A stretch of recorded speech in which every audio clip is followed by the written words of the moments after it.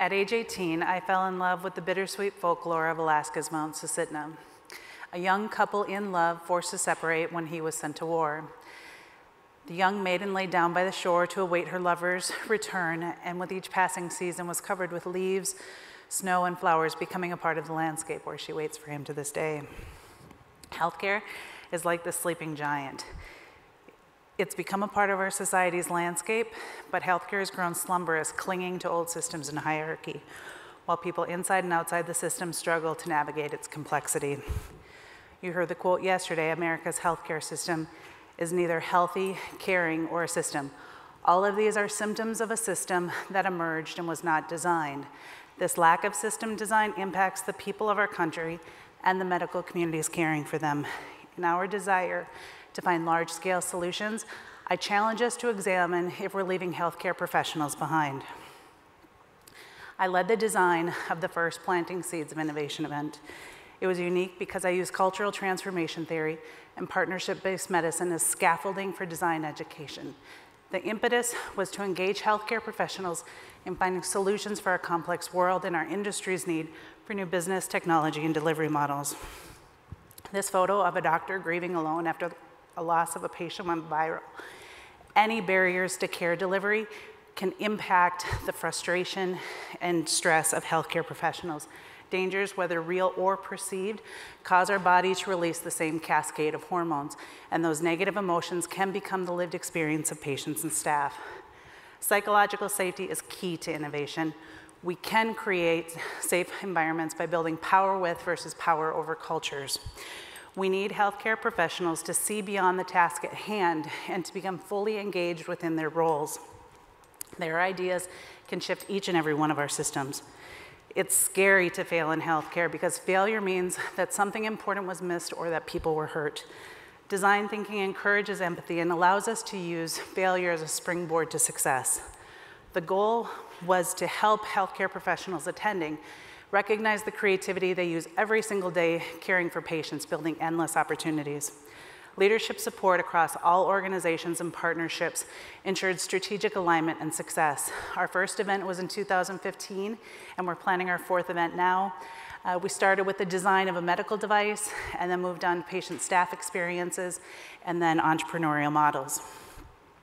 Healthcare requires rote memorization. We taught the principles of design thinking to the participants, and it should be encouraged for all healthcare professionals. Because Yates said, education should be the lighting of a fire, not the filling of a pail. Healthcare has a rich history of professionals who have changed the world, and today's workforce is no different.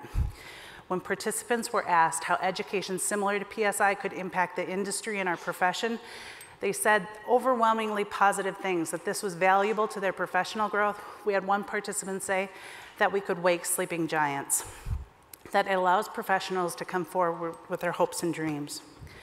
Our industry cannot afford to remain dormant, riding the line between incremental improvement and minimal change. Strategically, industries and organizations that are slow to change need to be committed to thinking about the future in ways that their nimble competitors cannot. We have to be able to imagine something new before we become something different. Our fee-for-service world is transitioning to value-based care, redefining how and where healthcare systems begin providing care. Population health is not a new concept to the rest of the world. And earlier this summer, I traveled to Cuba with a group of healthcare executives to understand the Cuban healthcare system. We toured every aspect of care delivered to the Cuban people. Did you know that the life expectancy is higher in Cuba as of 2018 than in the US? How about if you are a pregnant female, you and your baby may have better health outcomes there than in the US. With that, every Cuban receives a medical and dental checkup yearly.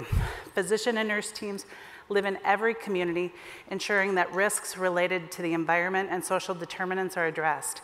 An epidemiological assessment is completed yearly for their country, and everyone is categorized into a 4-tiered system of being healthy, at risk, chronic disease, and disability. We met with a group of American students who were there completing their medical education in Cuba, and they shared that if a person in their cohort gets an A and somebody else gets an F, they both fail. Because if you have the knowledge to pass a test, but you don't have the compassion to help somebody who's struggling, You deserve to fail. They all succeed together because to succeed alone is to fail. Singular solutions will not solve our healthcare crisis. We can stay ahead of disruption by accelerating growth, projecting into the future, scanning across the globe, and within our own organizations. We have the opportunity to transform healthcare by making innovation available to everyone, not just a few. Be courageous, because improving healthcare is up to us.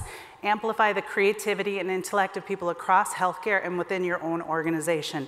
We can turn that anxiety and frustration into optimism that inspires action and hope, which allows us to build the healthcare system that we know we should have.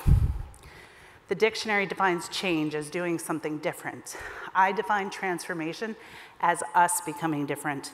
We can reignite passion and help people to remember why they fell in love with healthcare in the first place. Hippocrates taught us, where there's a love of medicine, you will find humanity. There's a famous passage that if you want to build a ship, don't hand out tasks and work. Instead, teach people to long for the endless immensity of the sea. Flirt with wonder, imagine new possibilities. I want to hear your healthcare love story. So let's work together to wake some sleeping giants and begin designing the future of healthcare. Great job. Hi, Tom. How are you doing? Really good. Thanks. All right. I'm going to ask you a similar question. You are now queen for the day. What's the sleeping giant you're going to tackle today? You know, I think if there is a takeaway for any of this, when we did our Planting Seeds of Innovation event, one of the things that I learned in doing qualitative interviews pre and post event with the participants is that they didn't recognize that the creativity that they use at home and amongst family and in their personal life, they didn't see that crossover to healthcare.